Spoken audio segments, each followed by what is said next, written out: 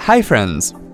Windows Defender, also known as Microsoft Security Essential, is a built-in antivirus software in Windows 8. If you want to install any third-party security software on your PC, you need to disable Windows Defender first.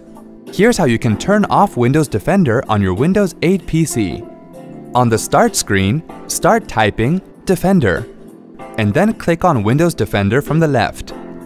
On the Windows Defender window that opens, click on the Settings tab.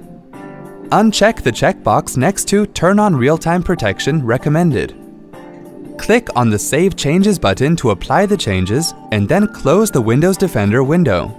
Hope this was easy to follow. Thanks for watching. To check out more related tech videos, click here. If you have any query or want to share something with us, click here. To get iYogi tech support, dial toll-free numbers. To stay empowered technically, subscribe to our channel.